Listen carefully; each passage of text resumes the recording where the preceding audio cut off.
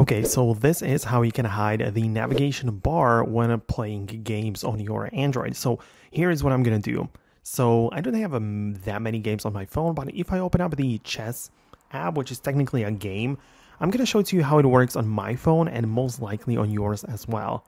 So inside of the game, you can see I have the regular UI, and at the bottom, in the bottom left and bottom right corner, I have like new buttons which appear, right? So if I click on the one in the right corner, it's just like gives me the ability to like lock the screen, right? So I need to drag the lock icon to unlock it. So the touch didn't really work. I mean, that's one of the features right there.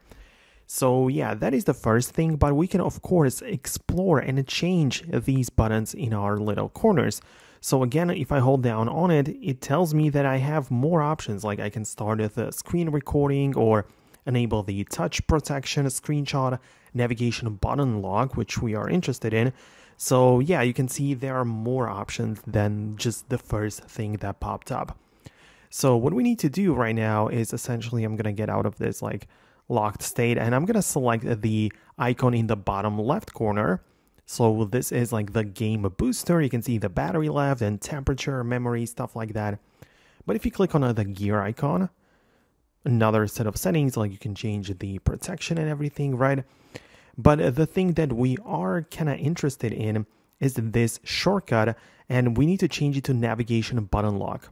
So right now the option in the bottom right corner changed to this, and when I enable it, there are no buttons to like leave the app or go back. You can see that the navigation bar completely disappeared and I can focus fully on playing my game. So yeah, that's again, you can see that we have it right here available as well.